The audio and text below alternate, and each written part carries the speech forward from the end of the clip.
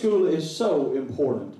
And we live in a time when people don't meet for Sunday school very often, and it seems that every church service is evangelistic, and they want to reach for lost souls, and that is good. That is a God thing.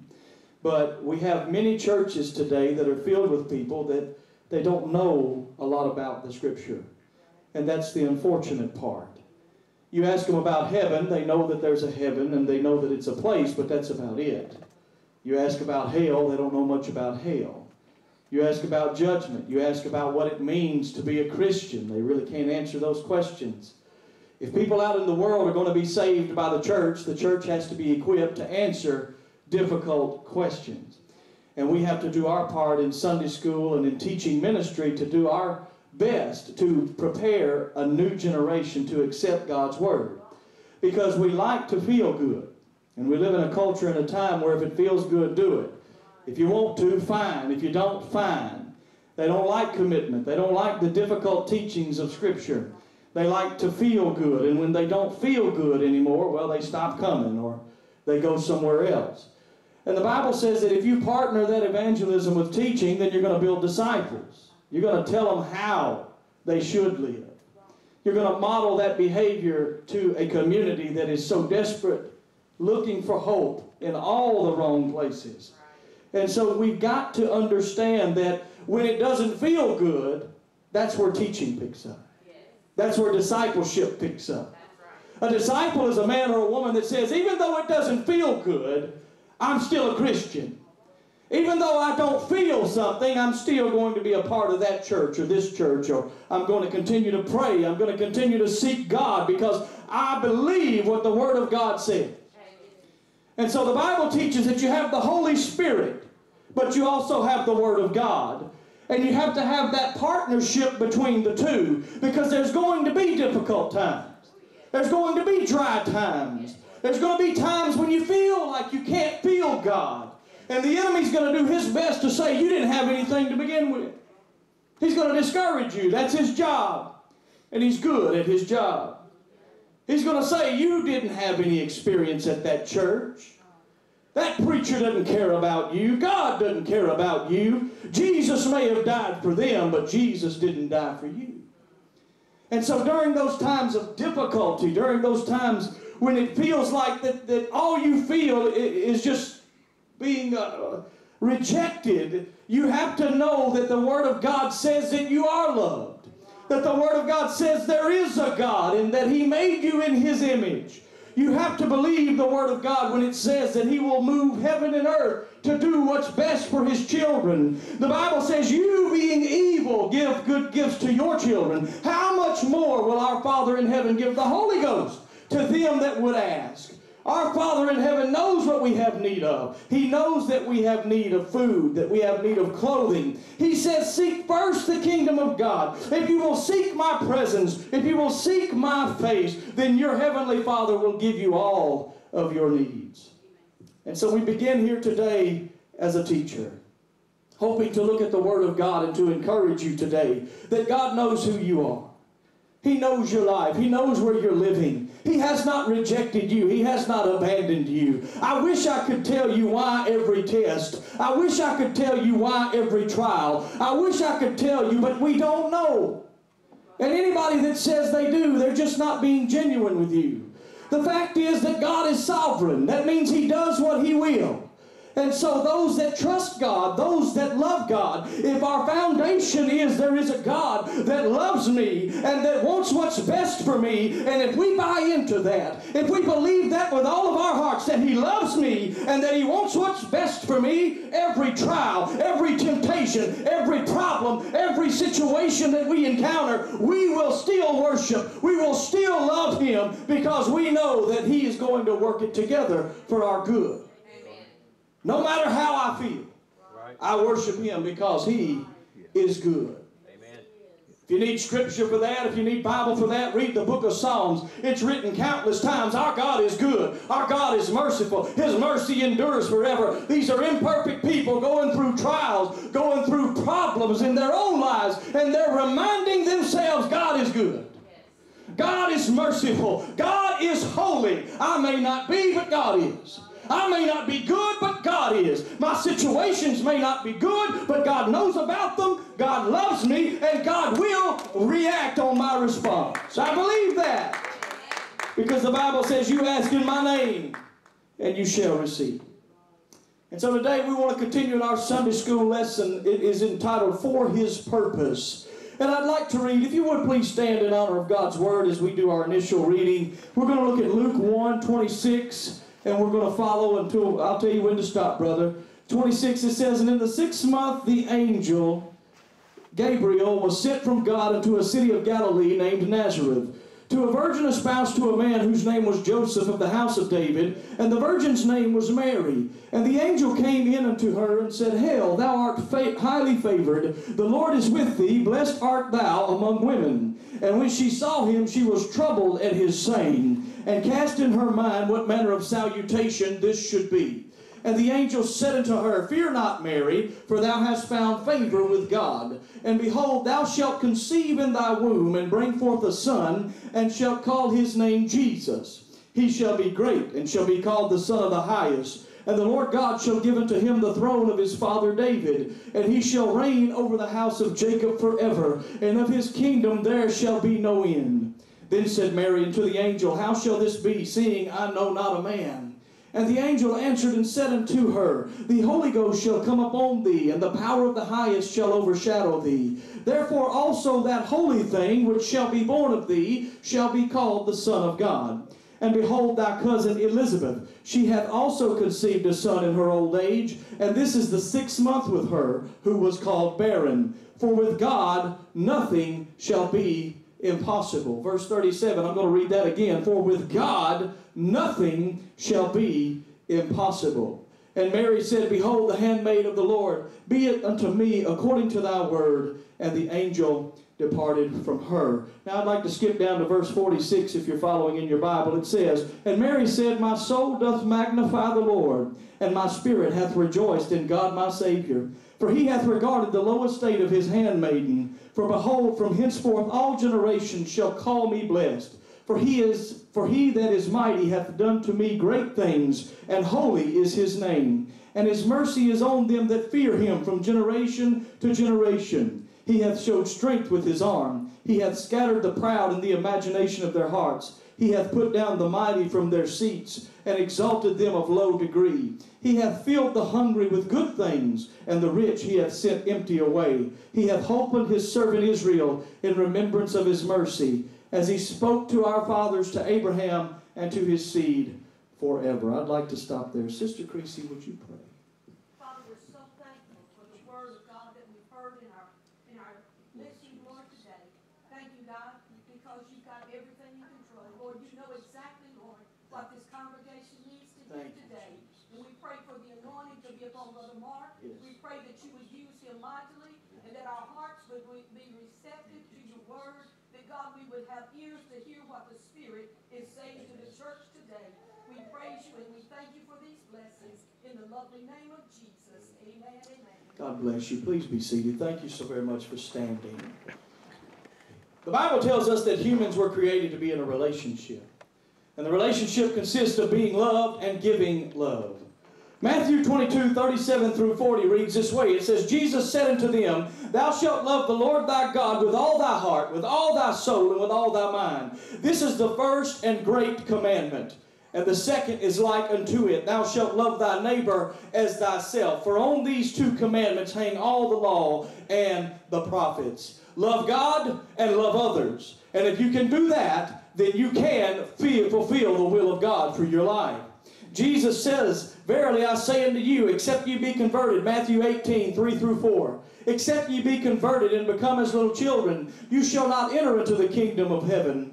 Whoever therefore shall humble himself as this little child, the same is the greatest in the kingdom of heaven. And so I'm building a foundation for you here today to say that God says if you can truly love, if you understand what that word means, if you understand sincere, godly Christian love, then you can overcome anything. Because the law, the prophets, all of the things rest upon the principle of love. If you love God, And if you love others, you're going to make it. And so we continue that saying with Jesus and the little children. And he says, let them come to me. Because unless you, being adults, having our own agenda, our own ideas, our own passions, our own jobs, our own careers, whatever you're passionate about, unless you become as a little child, then you shall not see the kingdom of heaven, Jesus tells us that. Now think about what that means. Your child, all of you have raised children at one point or another, most of you at least, and so you know that if that child is fed, you're going to feed that child. If that child has a roof over their head, it's going to be you that is responsible for making certain that that child has a roof over their head. Something to drink. The basic needs of every child is fulfilled in the parent, the mother, and the father. And Jesus says, unless you get yourself in a position with God that you can depend on Him totally for everything in your life, then you shall not see the kingdom of heaven. That sounds pretty difficult. That sounds pretty tough. But he's saying we must be totally devoted, totally committed to the Lord in heaven. And so that's what the teaching of the Bible is. Jesus in another place says you're either for Him or you're against Him. There's no middle ground. In the book of Revelation, he says, because you are warm, you're neither hot nor cold, I will spew you out of your mouth. He's saying don't be average. Average is not a blessing. Average is a curse. Because you're sitting right there comfortable and you think you have something, but you don't have anything. I'd rather you be on fire or I'd rather you be lost. That's what he's saying in our language. As opposed to just sitting there and doing little to nothing, being an average Christian. In the book, The Gospel of Luke, Luke Timothy Johnson writes that Mary is among the most powerless people in her society. She is young in a world that values age, female in a world ruled by men, power in a stratified economy. Furthermore, she has neither husband nor child to validate her existence. I want to do a little study with you just a moment about the role of a woman 2,000 years ago. Women were treated just like children. They were treated like they had to have a man to take care of them. And so a woman lived in her father's home until her father gave her hand in marriage to a man. Then she became, I hate to use the word property, but she was responsible to that man. And if that man happened to die, then she became the responsibility of her oldest son. Now, if she didn't have any sons, then she would become the responsibility of either that man's brother, or if that man had no brother, then she would become the responsibility of her father or her father's uncle once again. The point is, she had to have a man to make her decisions for her. So think about how this happens when Mary sees Gabriel for the first time. God sends a messenger to a woman whose word didn't even account for an eyewitness testimony. Her word wouldn't hold up in court because she was treated merely as a child. She couldn't stand on her own because she needed a man to validate her existence, as we just read from this gentleman's book, as we quoted that. And so he came, Gabriel, to a woman. And he told this unmarried woman that you're going to become pregnant with the child of the Most High God. Think of that.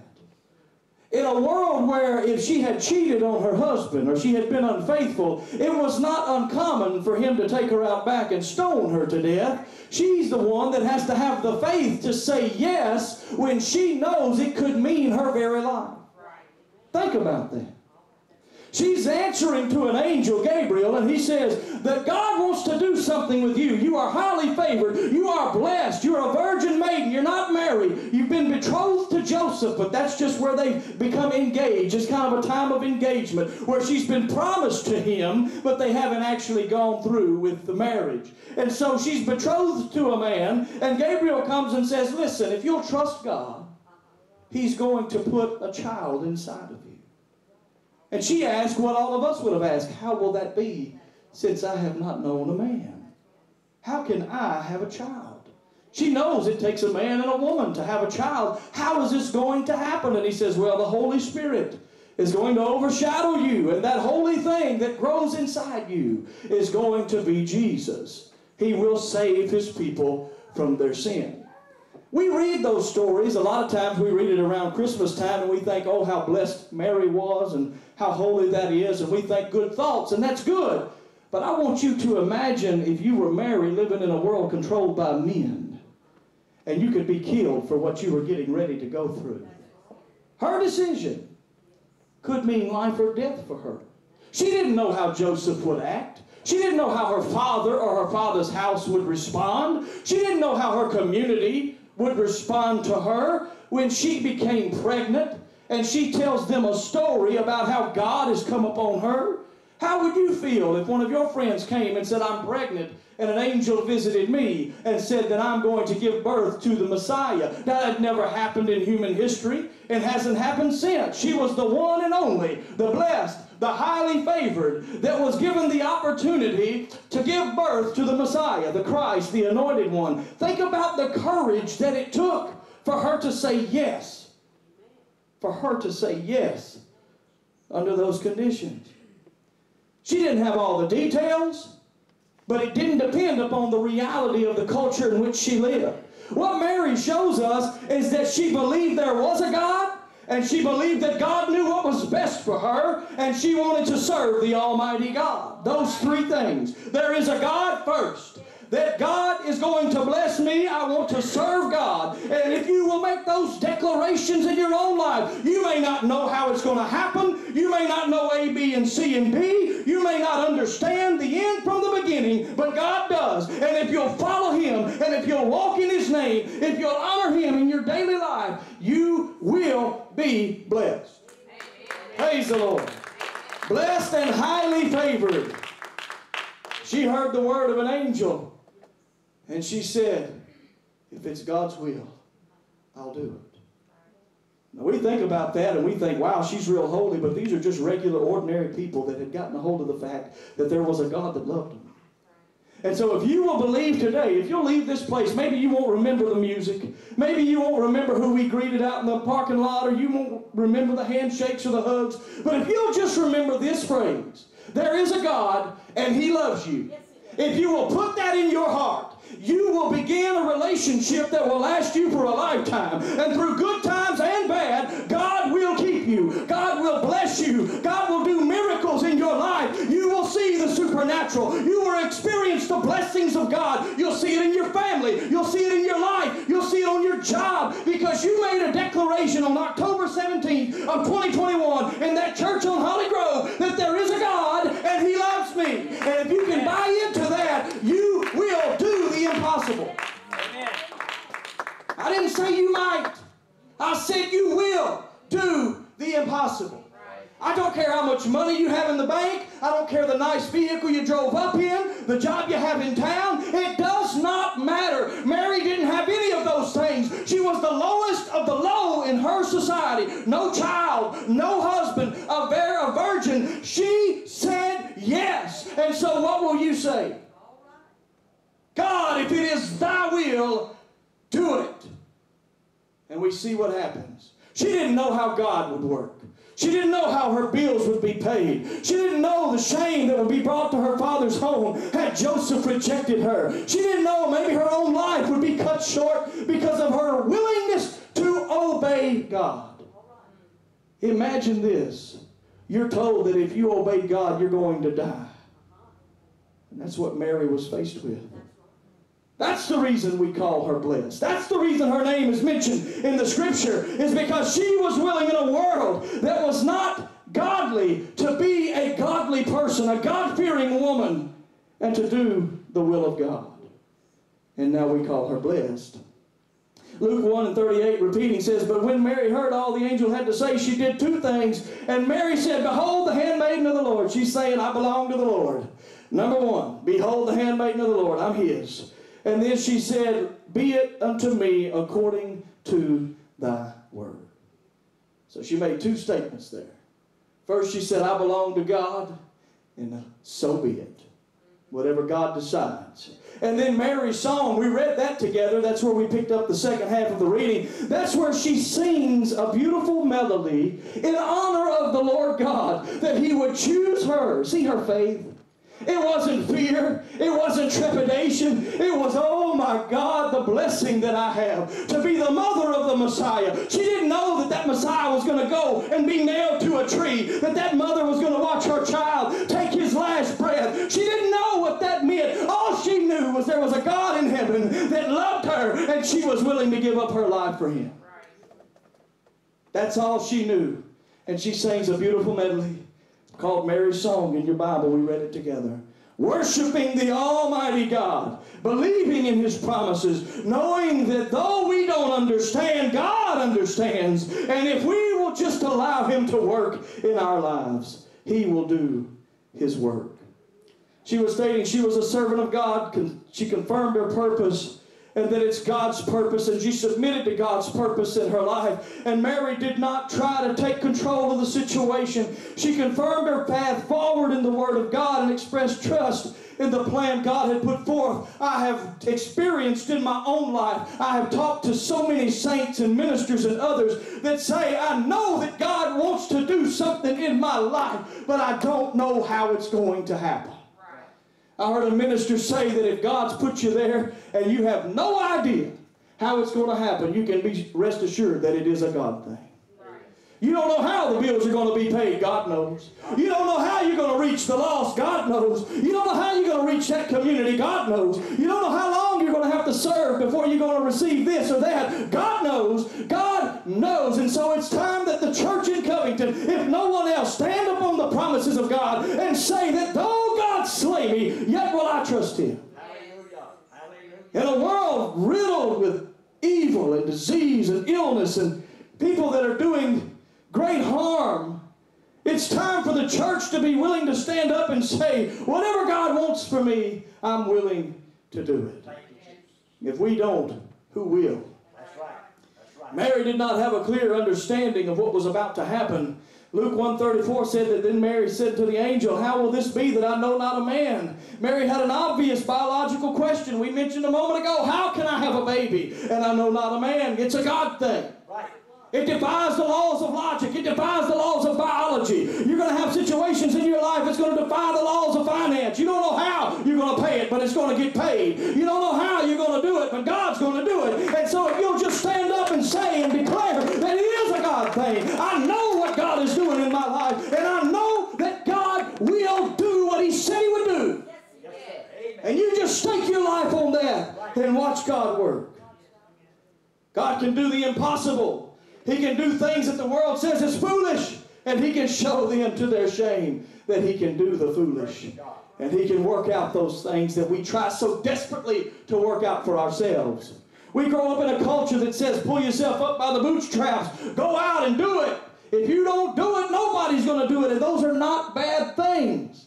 But the problem is, if we don't allow God to work, if we don't put him first in our lives, then all of our labor, all of our work, all of our dreams, all of our plans, all of our goals are in vain because they're built on no foundation. Either there is a God or there's not a God. And it's time that the church act like there is a God. Amen.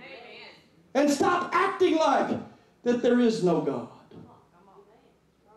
God is good when there's food on the table. God is good when there's a car in the driveway. God is good when the job is right, when the spouse is right, when the kids are acting right. God is good when the church service is good, when everybody's running the aisles and the preacher's on point and the musicians sing my favorite song. God is good. But too often today we have so many that when the food is not on the table and the job is not so good and the spouse is not good and the children are not good and everything is not good, it's easy to say, I can't do it. I quit. I give up. Yeah, right. The Bible says endure. Endure. Endure. Keep going. Keep walking. Keep stepping. Don't quit.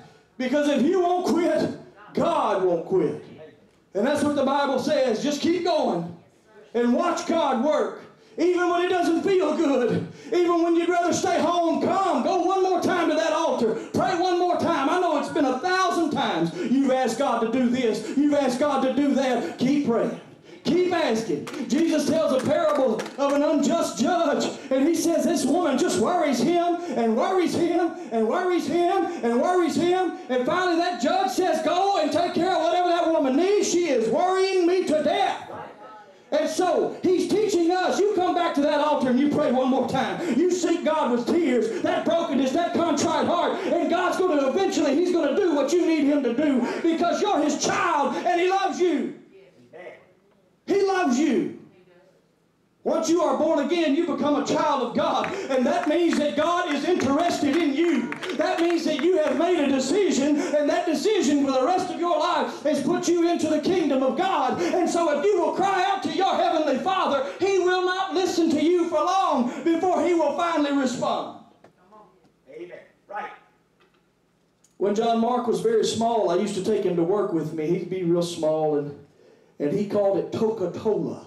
Because I worked for Coca-Cola at the time. And I love this story because it reminds me of what we're talking about here this morning.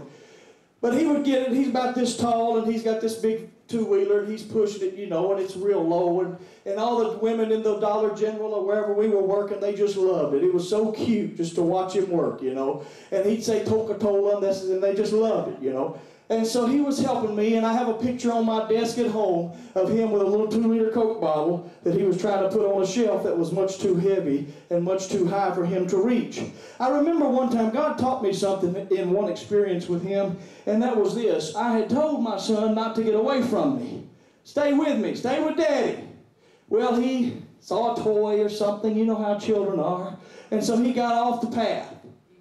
He wasn't following me like I told him to follow me. His eyes weren't on me like Daddy had told him to do. He went off to the toy aisle. Now, I hid around an end cap, so my eyes, I could see him, but I just wanted to teach him a little lesson, I thought. You know, I done told him not to go away from me, to stay close to me. I done told him about the dangers. You need to be here with Dad because Dad will protect you. Well, he went off to the toy aisle or whatever it was, and so I'm watching him. Remember, I'm going to teach him a lesson. And so he says, Daddy. And I notice he finally realizes he's not where he's supposed to be. He's not close to his father like he was supposed to be. He did not listen to the words of his father when his father told him to stay close. He says, Daddy. And he looks around and he walks a little bit down the aisle and he says, Daddy. And I'm watching, remember, I'm teaching him something. I'm teaching him a lesson. He's supposed to listen. And he didn't listen. He disobeyed his father. And so here we are. Finally, that third time he goes, Daddy! And he starts crying. And my father, I ran and grabbed that boy. I picked him up. I loved on him. I hugged his neck. I told him everything was going to be okay. Yeah. That's how I feel God does us. Amen. And I feel like God taught me a lesson that day. He said, I said stay close to me, but you didn't stay close. I said obey my words, obey my voice, but you didn't obey my words and my voice. You went out into the world. Remember, he's on the toy aisle. He's seeing all that the world has to offer. You went out into the world, and so it's testing time. Yeah. Right. You finally get down on your knees, and God, you don't hear it. Say your calm prayer at home, God, nothing happens. But when you get down on your knees and you weep before God and you cry out, Daddy, that's when God shows up because the test has to be over. Because that's my child. He belongs to me. She belongs to me. And I cannot allow her to go through that when I have all power in heaven and earth. That's when God will show up, is when you are sincere, when you are devoted to the idea that there is a God and that He loves me and that this trial may last, but it won't last forever because God is invested in me. I am His child and I belong to Him. Hallelujah. God loves you. God hears you when you pray. Sometimes He is silent. Sometimes He doesn't run and grasp you and pick you up. But He's going to one day. And if you can hang on to that fact that God will do right. God is right. God is just. In a world that is wrong, in a world that's unjust, God is right and God is just. And if you'll hold on to those ideas, then God will do great and mighty and marvelous things with you and in you and through you. God spoke to me that day and He said, just like you as a natural father ran to your child when he was in desperation, that's how your Heavenly Father responds to you. I've never forgotten that. Mary was an ordinary girl, but she was committed to God. That's what's most important. It was not who her father was. It wasn't who her husband was. It wasn't because of her status in the community. She had none. She was totally committed to God. That's what made her special. It wasn't degrees. It wasn't education. It wasn't ministry. It was the fact that there was a girl, one girl at least, that was blessed and highly favored. Why? Because God made her that way, because she was committed totally to God. That's all God's asking for. He's asking for a total commitment. He's asking for you to give Him your heart. He has everything else. He has all the access to all the money in the world, the cattle on 1,000 hills, all the land, all of humanity. He can do what He wills. He is sovereign. But the Bible says the one thing that He cannot have without you is your heart, your commitment, your life, your passion. And that's what He wants from you. He wants you to commit to Him and live every day of your life according to His Word, obeying it, and having a daily time of communion with Him. Mary's commitment to God and His Word were stronger than her commitment to her own personal ambition and status in society. That means that she was willing to give up everything for what God had promised her. Think about this. She had a good future. She had a beautiful future. She was getting ready to be married to an honorable man. Well, how do you know he was an honorable man? Because keep reading. It says Gabriel goes and tells him. It says he was not an unjust man. He was a just man. He couldn't go through with the marriage, but he was going to put her away privately, because he knew if he brought her before the elders of the city, it likely meant that she would die. He was going to put her away privately. He was going to do the right thing in a world that was unjust. He was a just man. And so the angel goes to him and says, listen, what she says is true. Now think about what that cost him. Yeah. Right. You think it's a fact that we don't read about his name very often after the birth story, the birth of Christ? I imagine he became the talk of the town. I imagine he was ridiculed for his decision. That man believes God is the father of that baby. God ain't put that baby in her. That man's a fool. He married a harlot. That's probably the kind of reputation he had around town. But you know what? He stood by her side. He had other children with her. He went through with the marriage, the Bible says. And so finally he put his reputation and all that it meant to the side. And he said that though it cost me something, I will obey God. Amen. When I read about King David, I love the story where it says he goes and buys the threshing floor of Araunah. He says, I want to purchase it. He says, oh no, King, you can have it. He says, no, I want to purchase it. I will not dedicate something to God that cost me nothing. That's what David said.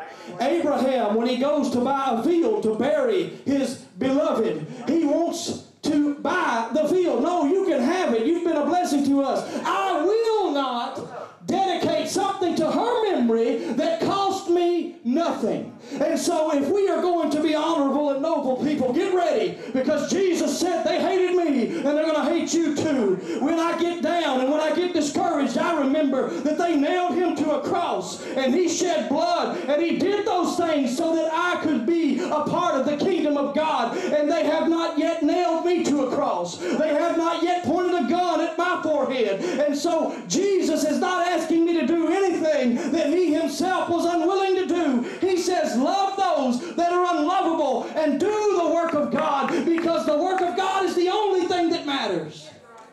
It's the only thing that matters.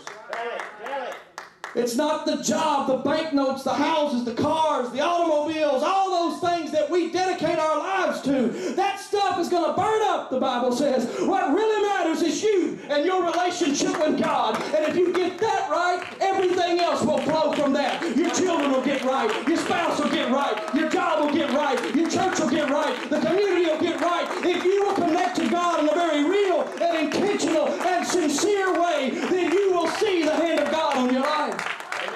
That's what the Bible teaches. There is a hero in the Bible story. His name is Jesus. And the Bible says that God loved you so much that he didn't send a substitute. He himself came enveloped in flesh. He wore a robe of flesh. He came as a man, 100% human being. The Bible says that he looked for a man and he could find none. No one that could do what needed to be done. So God himself loved you. I said loved you so much that he came fashioned as a man, and he laid down his life freely, and he died the death of a criminal. That's right. That's right. Embarrassed and humiliated before men, so that you would know that one day you will have hope. And that as he was resurrected, you will be resurrected. You can have a relationship with God. And it's been purchased at the altar of Christ and his sacrifice. Mary willingly sacrificed her status in society to follow God's purpose. Mary stepped into an unpredictable future with unforeseeable costs, but she believed in the word of an unfailing God. She had nothing. She had no plans, no future. Gabriel just said, if you'll believe God's word, he's going to place a baby in you. And that baby is going to be the Son of God, is going to be the one that will take away the sins of the world. That's all she had, was the word of God delivered by an angel, a devout young lady. She didn't know how the bills would be paid. She didn't ask the angel, how will Joseph understand? She didn't ask a bunch of questions filled with doubt. Her faith said, God said, and so her faith said, let's do it. And so it's time that we as church members, as ambassadors, those that carry the name of Jesus Christ, to go out in faith, saying that though I don't know, God knows, and God will do what God said he would do. And so it's time that the church of all people have faith in an everlasting, all-powerful, almighty, supernatural God that is totally invested and committed to our good. And that's what it says. I went to a little meeting, Brother Roger Scott and some of those have gone to, called the Emmaus Walk. And there was this man that got up and he gave a speech. And he told us about all these injuries and these broken bones and all that. I guess he was kind of bragging how many times he'd been hurt. And then at the very end of it all, he said something that I've never forgotten. He said, if it takes my pain to bring God glory, then Lord, just let it rain. And so what he meant was God is sovereign. I don't know why all these things happen to me, but I know God knows and I love him. And if I believe that God loves me, and I do, then God, whatever it takes to bring you glory, I'm willing to be an instrument in your hands. I didn't say in my hands. I'm not trying to build a career. I'm not trying to build a big name. I'm not trying to build multi-million-dollar followings. I am trying to say that there is a God in heaven that loves me and that I am a part of his plan. And if that means pain, bring it. If that means good things, bring it. And ultimately remember that it is time to live for God. Amen. Right. It's easy to preach about healing when you're not sick. It's easy to preach about finances when the bills are paid. But when those things change, where do you stand? And that's what the Bible says. What good would it be for you to have all your natural needs met and die and go to hell? What good is it for you to be rich in this life and enjoy the pleasures of sin for a season, only to die, and when you taste your last breath, or you take your last breath, you die lost? The Bible says heaven is a real place, and the Bible says hell is a real place. And if you need to know about that, talk to me. I'll tell you all about it. We don't have time today, but I want to tell you, hell is real. Satan is real. You have an enemy, an adversary. And heaven is yours to gain if you will make that decision today to live with Jesus. Because Jesus will not fail you in a world that will fail you. You can stake it all on him. And that's what the Bible teaches. Take it from testimony after testimony. Men and women that you have heard that have said, I depend on Jesus. Now, it didn't look the same for them as it'll look for you. That question is not answered the same way by you. But all I know is when I cried, he heard me when I cried. When I lifted my hands in pain, he healed my broken body. When I did the will of God, I felt like my life had purpose and my life had meaning. Even when I had nothing to show for it, I knew that I belonged to God. And I knew that it was time to do what God was calling me to do, even if it cost me everything. Because my heroes that are in the Bible said, why would I give God an offering that cost me nothing? Mary was willing to give it all up. Abraham was willing to give it all up. The heroes of the faith that we read about in Hebrews 11, they are in there because they risked everything for the almighty name of the Almighty God. It's time for people to pray earnestly and sincerely, to have a daily time of relationship with God. You say you love him. Do you? Think about your own relationships for just a moment. The only reason why Mary was so devout was because she had a relationship with the Almighty before this. This don't just happen. This means that she had heard about Yahweh taught to her from her youth, being a devout Jewish girl. Knowing that one day Yahweh himself would come as a Messiah, a deliverer. She had heard that had been read in her hearing. She had been brought up and raised to believe there is a God, and one day that God is going to save all of mankind. She had that foundation. She had that knowledge. She had been raised and built of the right stuff, and she just expressed her faith. When it came decision time, she made the right decision. Well, Brother Mark, she was blessed. She was given the opportunity to raise the Messiah. He grew up in her home, yes. But she also watched him die as a criminal on a cross. And though he healed thousands, though he had a fan club that went on for days, he had to feed 5,000 plus women and children. He had to feed 4,000 plus women and children. He said, Lazarus, come forth. And he was popular that day. Jairus' daughter was raised back to life. A centurion came and said, your word only, and I know it will be done. And he gave his word. A leper came and said, if you're willing, I know. And he said, I'm willing, and he healed. He opened blinded eyes. He did great works and great miracles. But on that day, standing at the bottom of that cross, they looked up on a criminal, and it was Mary and John. His mother followed him to the day of his death. And she believed in him because she was in that upper room on Acts 2 when they got filled with the Holy Ghost. The Bible says, and Mary, the mother of Jesus, was there. And she was filled with the Holy Ghost as the other 120. Yes, Mary's blessed. Yes, she's highly favored. But imagine watching your son, raised in your home, die that death, and then call her blessed. The Word of God is going to cost you everything. But what you will find out is that you will be blessed because you're devoted to the Word of God.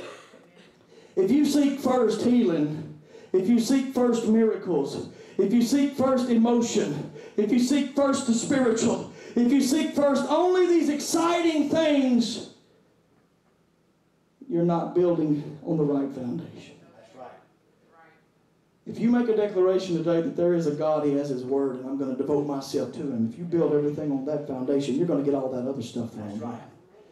It's a matter of priorities. You build on the fact that there is a God that loves me even when I don't feel like I'm lovable. There is a God that gave Himself for me even in a world that says no one loves me, God loves me. Even in a world that says I'm not good enough, God says I'm good enough. If we will buy into the idea of the Bible says God created you in His image. You are special to Him. That He gave Himself for you. He came down and He put on flesh and shed blood so that you might be reconciled with a holy God. And that when you cross over that Jordan, when you have to die, it won't be strange for you because Jesus will meet you on the other side. Praise the Lord. Amen. The Bible says, why are we afraid of death when Jesus conquered death?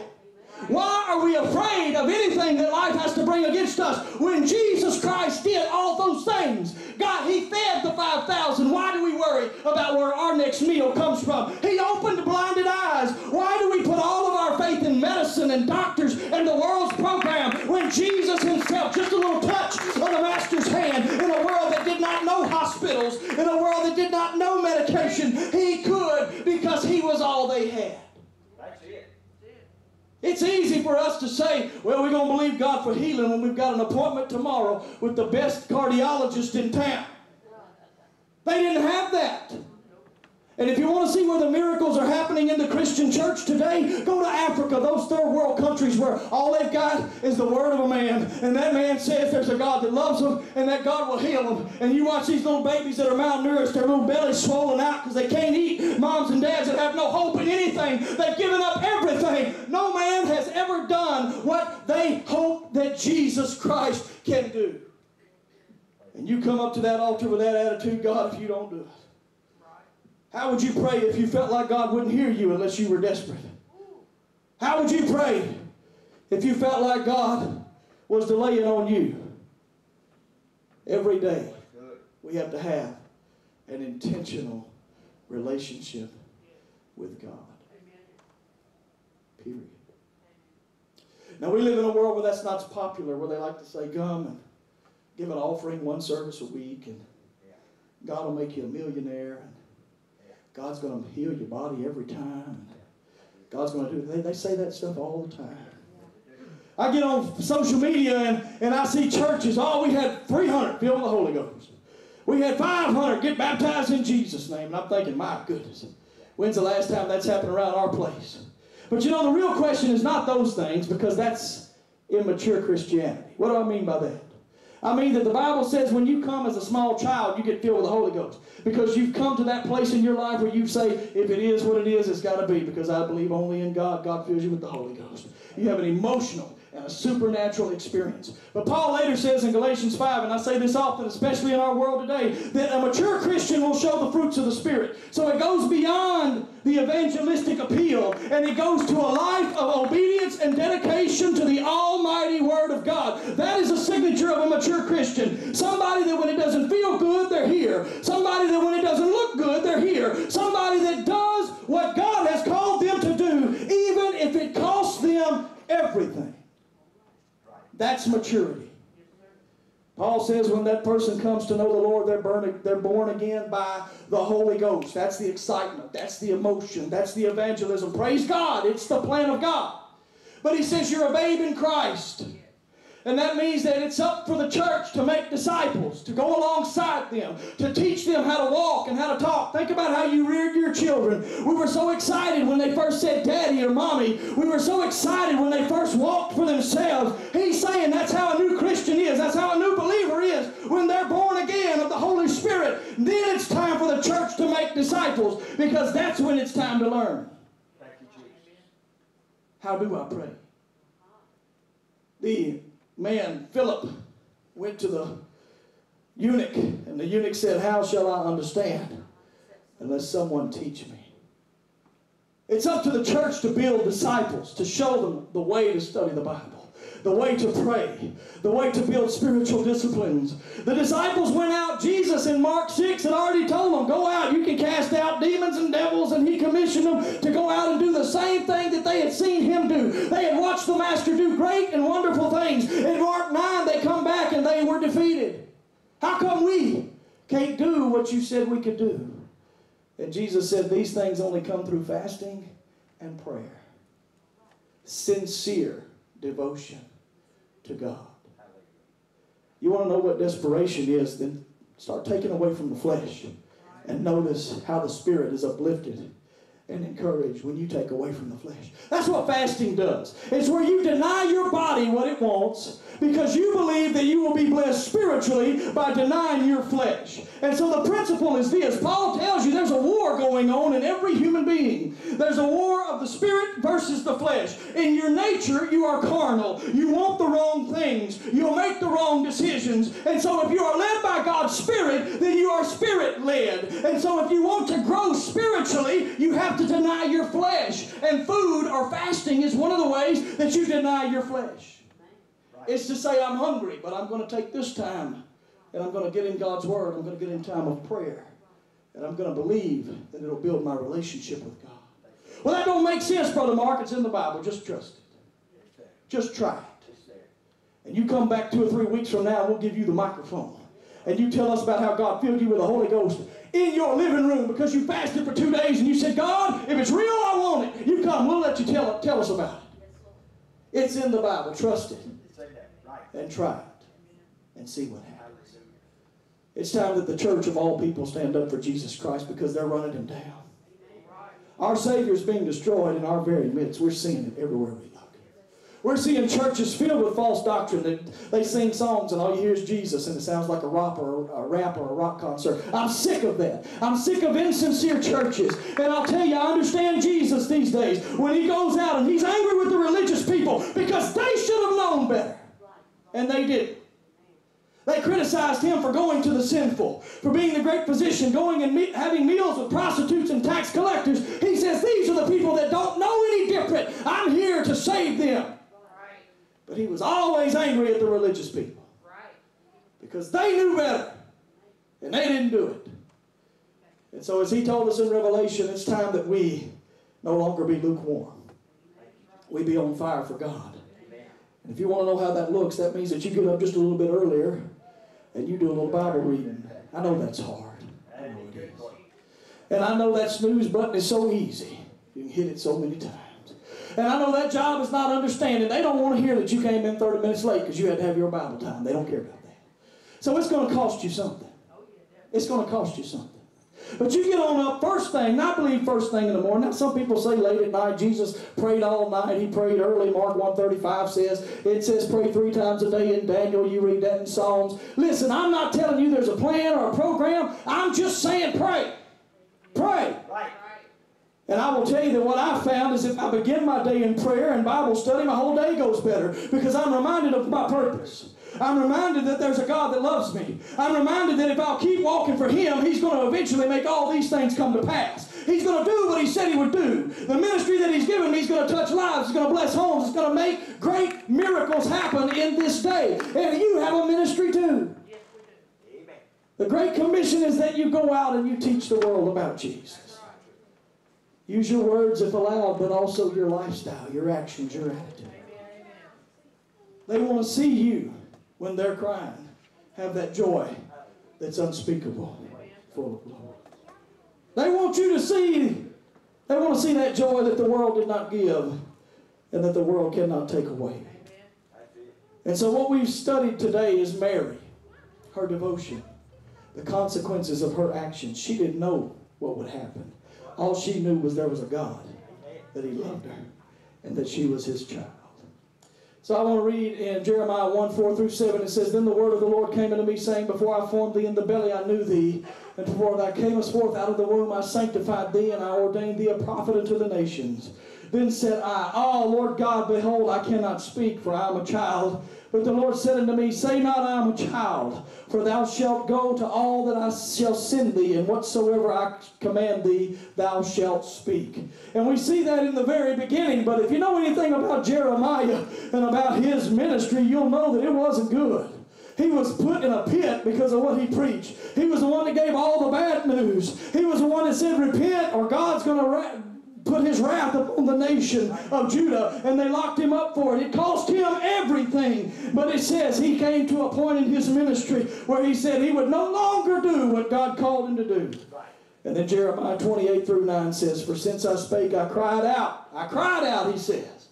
I cried violence and spoil, because the word of the Lord was made a reproach unto me and a derision. Every time I opened my mouth to speak, people hated what I had to hear. Then I said I would not make mention of Him, nor speak any more of His name. But His word was in mine heart as a burning fire, shut up in my bones, and I was weary with forbearing, and I could not stay. He said, I decided to quit. I decided to give up. It was not worth it. But he said, like that fire shut up inside of me, I could not quit. I had to keep saying what God called me to say. And so the challenge I leave you with this morning, if you would please stand. Please stand. The challenge I leave you with this morning is this. Listen to the voice of God. Fulfill the ministry that He has for your life. Say yes, even though you don't know how you're going to pay for it. Say yes, even though you don't know when your family's coming. They're coming. Just pray for it. Say yes. Pastor says when you don't know what to do, just do what you know is right. And that often doesn't feel good. Everybody wants to shout. Everybody wants to run the aisles. We're living in a day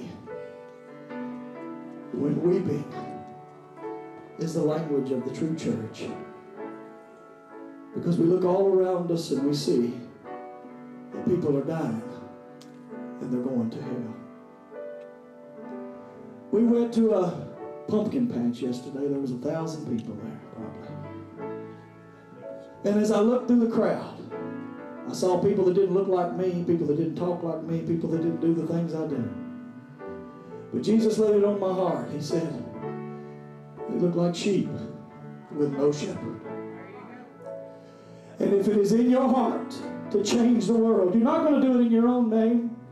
It's not because of your money or your job. You don't have enough of it, I promise you. But if you'll give them Jesus and the message He proclaimed, you will give them hope, and you will see them in heaven with you one day. I'd like to pray for you.